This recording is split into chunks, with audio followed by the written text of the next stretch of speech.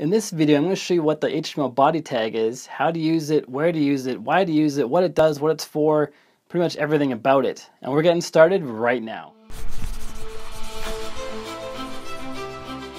Hey guys, welcome back to another video. It's Bjorn from Higher Learning Lab, where I help you code better so you can earn more for yourself, for your clients, and for your business. If it's your first time here, hit the subscribe button, then hit the bell notification icon so you're notified when I publish more tutorials for you.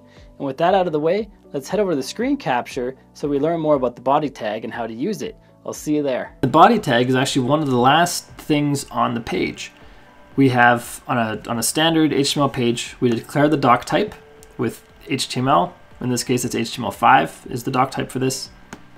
We declare the head tag, opening and closing. Then we have the body opening and closing tags, and then the closing HTML tag.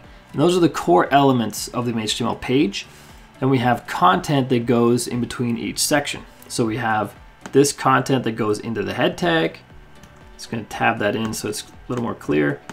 Then we have this content that goes into the body tag. And that is a basic HTML page structure. Now inside the body tag is where you have things that are usually visible on the page. So whatever you enter here will render on the page if it's done properly. You do sometimes include scripts and tracking scripts into the body tag that isn't displayed on the page. That's fine. But if you want something to appear on your page, you got to put it inside the body tag.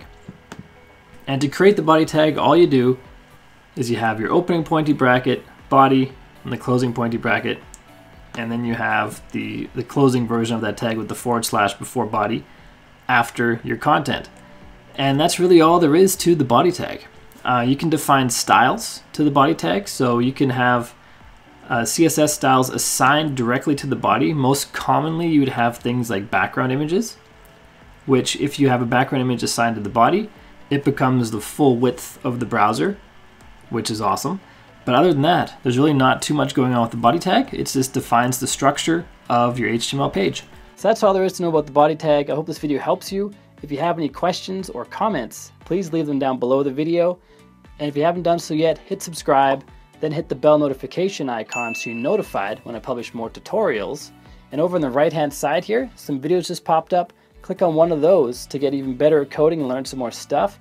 And until next time, keep crushing it, and I will see you in the next video.